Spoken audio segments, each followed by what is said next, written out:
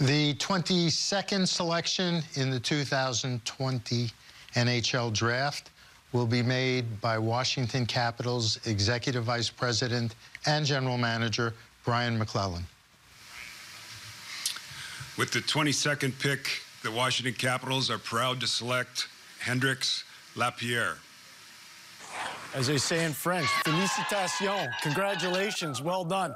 That's Stephen Bowman and Ross Mahoney, their chief scouts, really getting to work and obviously doing a little extra due diligence. I've heard Craig talk about it, Bob talk about it. He had an amazing Holinka tournament in the summer. He has a ton of personality. He's an electrifying type person. He's obviously off to a great year, and good on the Washington Capitals and good on that scouting staff in Washington to recognize how talented this player is. Yeah, Bob, Craig, we watch these celebrations time after time, and it's, you know, listen, they can blend into each other, but this is different. This is a different level of emotion. This is a sense of relief, you got to believe, for Hendrix Lapierre.